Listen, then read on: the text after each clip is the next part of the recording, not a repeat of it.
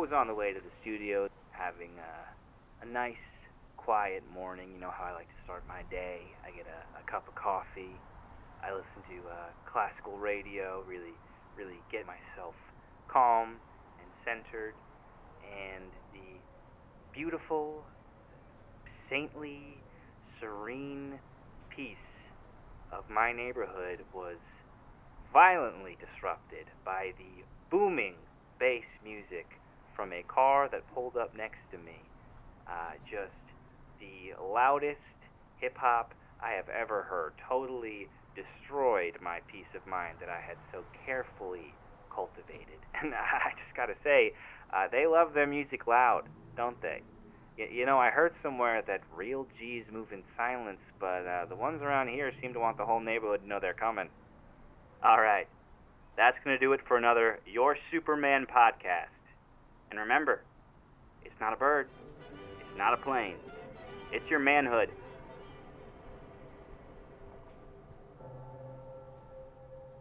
Of course, you'll get no argument from me on that. Absolutely. Right. That's been my mantra from day one. Ultimately, it's about allyship, right? And it's going to take a groundswell of support that's not just community-based. Meredith, we talked about this just last night. Some of our partners are really going to have to recognize their privilege in all of this and then move from a place of awareness of it.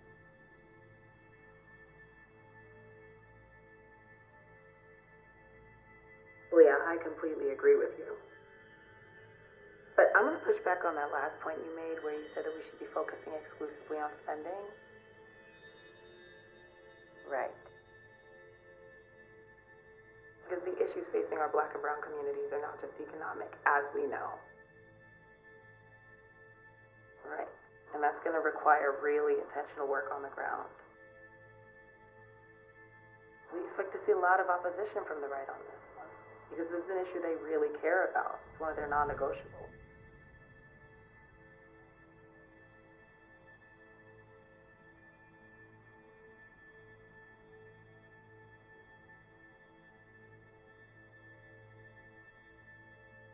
They're not going to budge on it, so.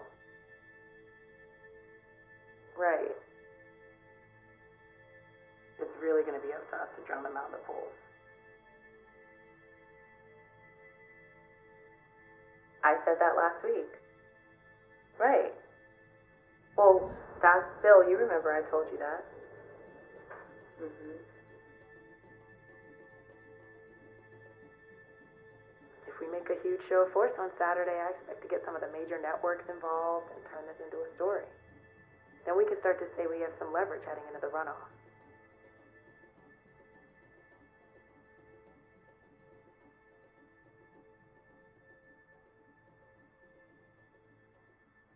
Right. Well, you can take care of that next week. Well, good talk, you guys. I'm excited. All right. Talk to you all tomorrow. All right. Bye.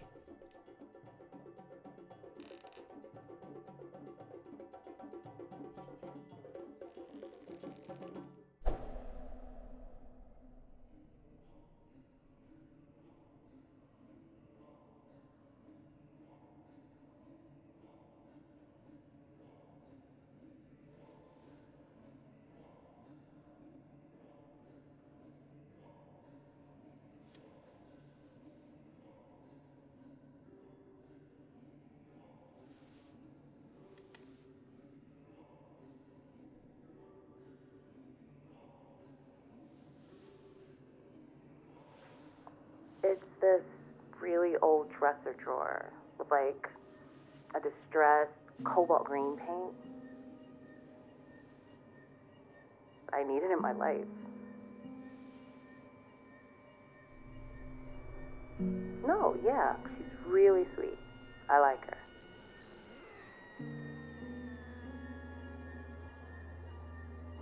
It's given me a lot of time for self-care, self-reflection.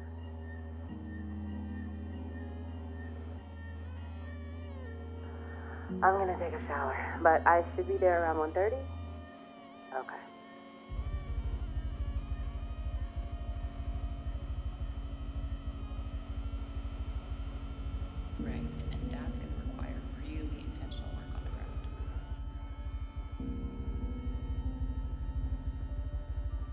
Some of our partners are really going to have to recognize their privilege in all of this and then move from a place of awareness of it.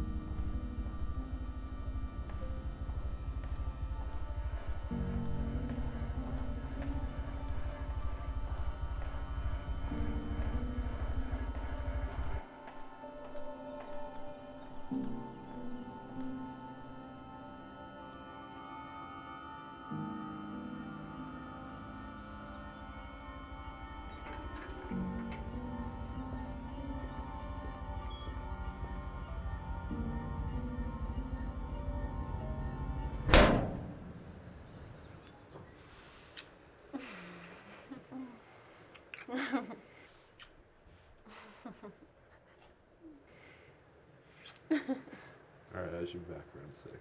I'll text you. Okay, I love you. I love you too. Oh, don't forget the cotton swabs. I won't.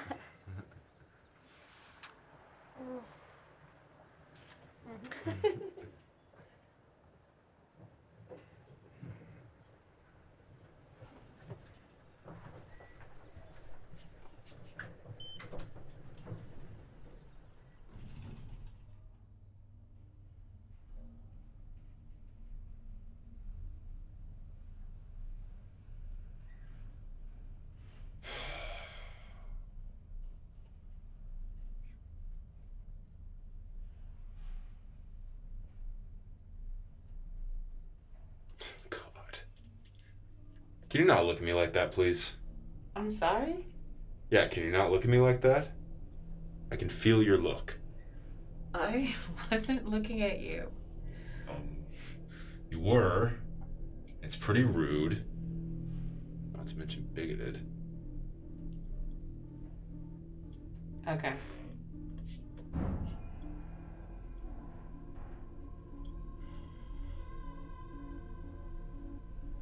We stuck.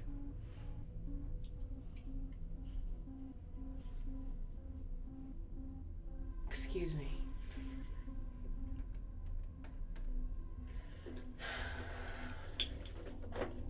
Hello? Can someone help us? We're trapped in here!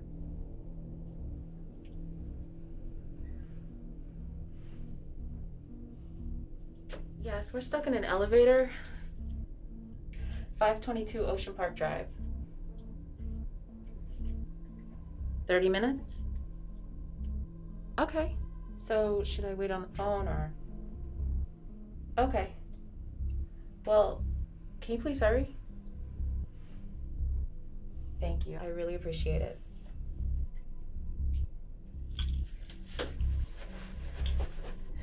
Oh, you gotta be fucking kidding me. And not just leave my phone on the counter. What'd they say? They said 30 minutes. Police or fire department? It was emergency. Okay, so they should be calling the fire department then. I imagine so. Okay, is that attitude necessary? I wasn't. Wait, what are you doing? Oh, what am I doing? Okay, let's just maintain social distance, okay? Wow. Okay, yeah, let's laugh. Let's all laugh about it. Because I'm that guy, right? That's what you're thinking? Yeah, currently I am. And I'm gonna be honest with you. Let's just say you're on an elevator with a black woman. That's for sure. That's for sure. And you said it yourself. Imagine some white guy making that kind of generalization. I almost don't have to imagine. I'm sorry, may I ask what you were implying by that last comment? I got the Pfizer. I'm not gonna sit around in a trapped elevator with this thing on. I'll die of anxiety before I get COVID. Did you get the vaccine? I did get the vaccine, yes. Then we're good.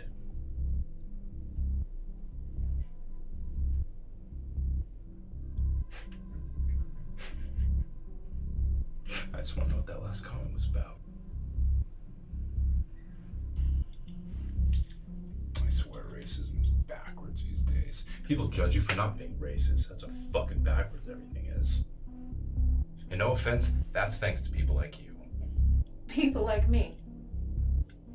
All right, I wasn't gonna do this. It's because of people like me that you get to stroll around this quiet little neighborhood with your little friend back there. People like me fought for your right to do that. It comes out. Finally. Thank you for exposing yourself.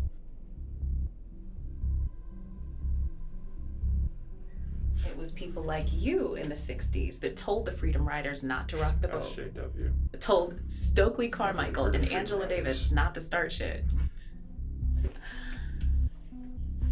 Do you think you'd have your little situation today if they listened back then? But that's the whole point, though, isn't it? That's the whole point. You should be happy I exist. I'm proof you won, right? I honestly don't care what you do. It is so not my concern. So it doesn't bother you in the least that this guy right here is a conservative. Yes, it doesn't bother you even a little bit that I fundamentally disagree with everything you stand for politically. Yeah, let's pretend that you have any clue what my politics are. It's so obvious. It's so obvious you're wearing your politics around your neck.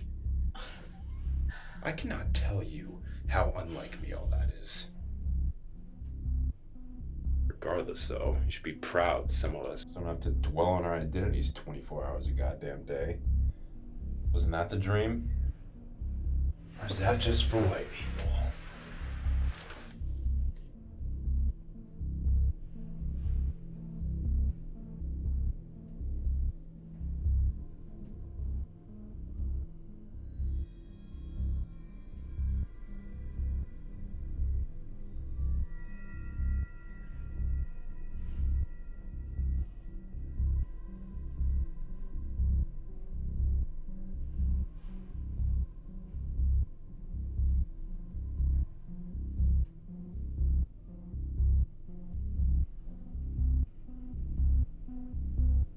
Do you like rap?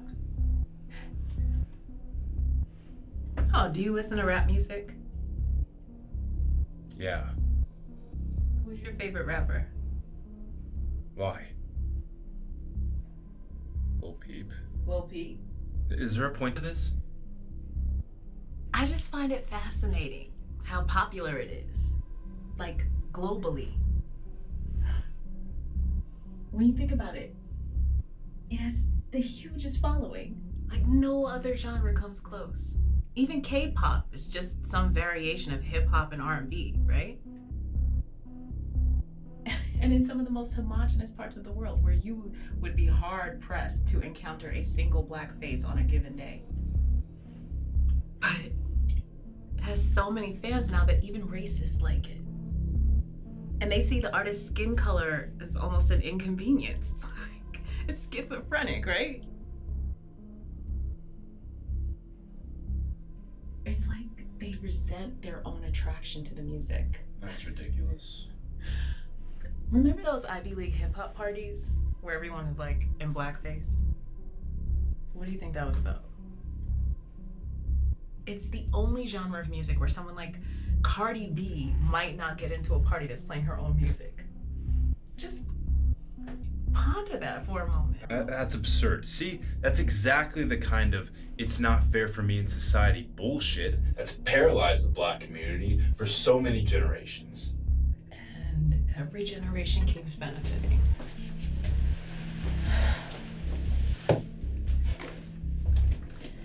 You sit back, watch me get in the mud, do all the grunt work.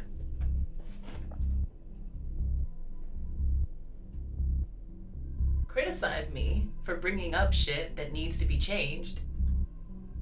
But you clearly don't mind reaping the benefits, do you?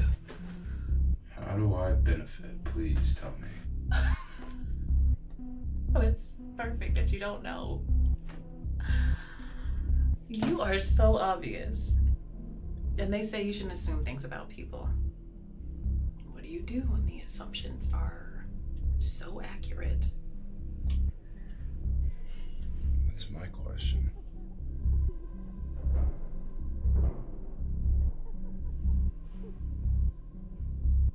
Hello? We're trapped in here.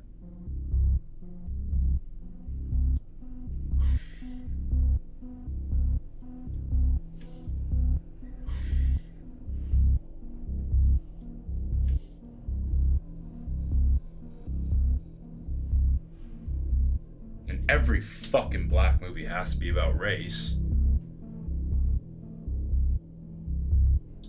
Wonder who I have to thank for that. They assume that's all we think about. No, that's all they think about when they see us. Yeah, I definitely don't think about whatever the hell it says on my birth certificate under fucking race like all hours of the day. What's that like? Can you tell me? You want to know what it's like to be black? Is that what you're asking me?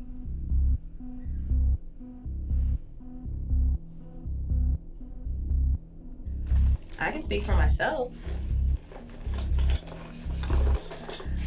I don't think about my race all that often, actually. No matter how many times they try to bring it to my attention with their cringy discomfort of seeing me in this space, mixed with the guilt of feeling uncomfortable in the first place. It's always comical. I'm comfortable with my race. You might even say I like it. Like, I imagine someone might like their own freckles, maybe. But I certainly don't think about it like that. I guess that's how most humans regard their own race. I hope that satisfied your curiosity about what it's like to be black. Look, I'm me, all right? I'm myself. I don't feel like an imposter in this building. I don't have to fucking code switch. That's very nice for you. I'm sure the overseers felt the same way, old Steven. Isn't that like the desired outcome of all this activist shit? You shouldn't be punishing me for living the life you dream of for your kids. Yeah, I don't have kids. No, you don't consider every Deontay out there your child? Every Shiana or Briandria? I can almost guess what your name is. It's Milton. That's right. It's a whole name, not bits and pieces of names thrown together like fucking Legos. You're not supposed to freestyle your child's name. I mean, considering they have to carry it with them for the rest of their lives. Perhaps sit down and think it through, maybe? All you have to do these days is look at someone's name and it'll tell you all you need to know if their parents had the capacity for long-term planning.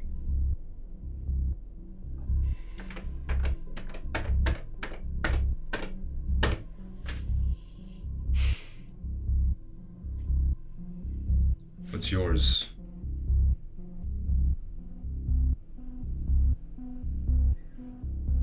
I told you my name. Typical liberal bullshit. It's Ruth. Okay, that name's not entirely suicidal. What? Yeah, certain names. Choose to carry them all the way through life, like willingly. It's basically social suicide. Or maybe social revolution? Why are you pressing your infants into revolution? God, reminds me of the fucking BLM mothers marching their 3-year-olds directly into the tear gas smoke during the George Floyd riots. It's like, what are you doing? Wonder what those kids' names were. Okay, Milton. You know what's probably gonna happen? In about 5 years from now, all the racists will be gone. Mainly because they chose to skip the vaccine. But my point is, all that'll be left for you to complain about will be white people. Who, surprise, aren't racist. Or at least making an honest effort not to be. And POCs like me, who see themselves as just people. Oh, I get it now. You thought we invented race. Honest mistake.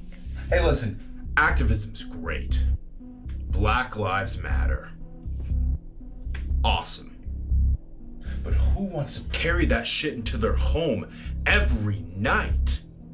Into their private space where you should be able to hang up your fucking blackness in the closet right next to the LeBron jersey and just chill. Guess that makes me the supervillain, right? Yeah, I'm the supervillain. I'm the truth. I'm the light. You fucking birthed me. I'm your triumph. Your activism paid off. It did what the hell it was supposed to do. My identity can exist outside of my body. What a concept. It's almost supernatural, right? For instance, I like anime. I identify more with Goku than Tupac. Yeah, that's not an identity, though. Oh, it's not? Pretty sure it's a cartoon character. And you're a Spartan. You ever see that movie? They built an entire culture based on war. You're very warlike. When you carry politics with you everywhere you go. Like everywhere, including your home, like it's on your refrigerator door, in the bedroom, in the goddamn shower. It's like there's no peace. There's not a moment's peace. Like, be honest, you got that picture of Malcolm X peeking through the blinds with the machine gun, don't you? No, I peeked through the blinds myself. Why? Look at where you live. There's no way you identify with the streets. You are kidding yourself. You inhabit a completely different economic space. You indulge in luxuries, don't you?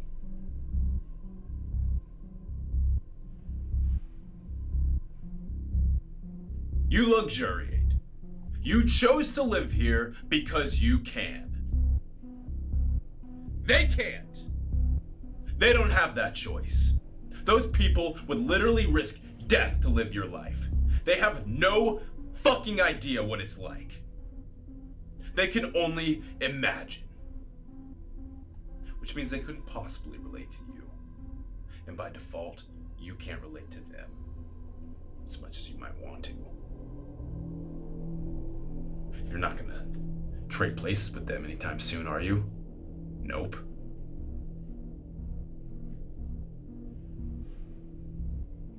You're just pretending.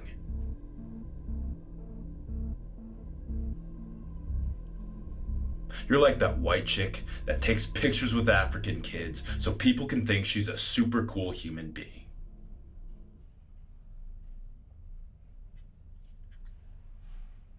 No. I'm the African kid. And I'm not going to apologize for thriving.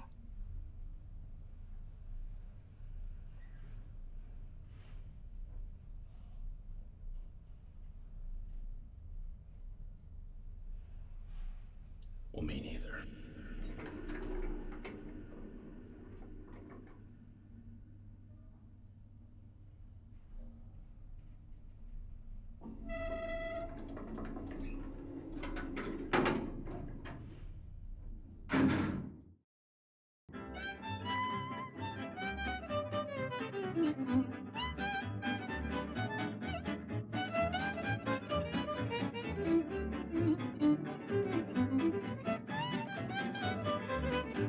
After you've gone and left me crying, after you've gone, there's no denying. You seem blue, you feel sad, Mr. Van never. There'll come a time, now don't forget it, baby. There'll come a time when you regret it. Someday, when you grow lonely, your heart will break like mine. You want me only after you've gone. Oh, there's